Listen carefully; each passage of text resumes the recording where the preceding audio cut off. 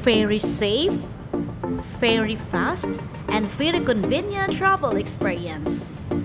FastCat reconnect people and businesses through the Liloan to Surigao route.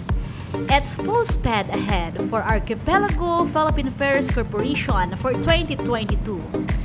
FastCat announces the reopening of the gateway to Mindanao from Liloan, Leyte to Surigao Baseport on July 25, 2022. By reopening this road, we can connect people and businesses from nearby islands and strengthen the links between Luzon, Visayas, and Mindanao. In the year 2022, the Lipata port was damaged by Typhoon Odette and has led FastCat to stop its Liloan-Lipata operation since.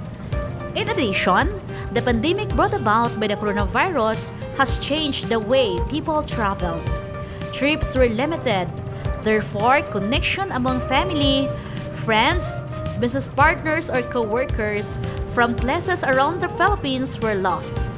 Now that the travel restrictions are lifted, FastCat is here again to serve the riding public and fulfill its brand promise of a very safe, very fast, and very convenient travel experience.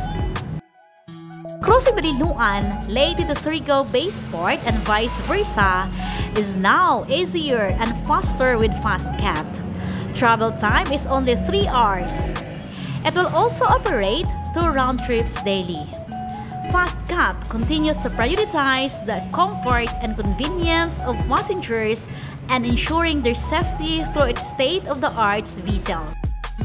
This new development is again a move towards the fulfillment of FastCat's aim to be economic enabler by supporting tourism and a trade in the country through its routes nationwide.